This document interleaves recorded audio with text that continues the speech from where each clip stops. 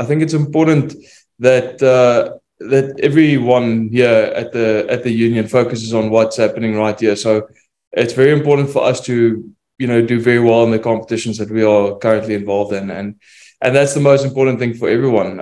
It's not something that's really been spoken about a lot, because our focus is on the championship and winning the URC and hopefully winning the Heineken Cup as well. That's our biggest primary focus at the moment. So the other stuff is really kind of taking in a back seat to what is important to us.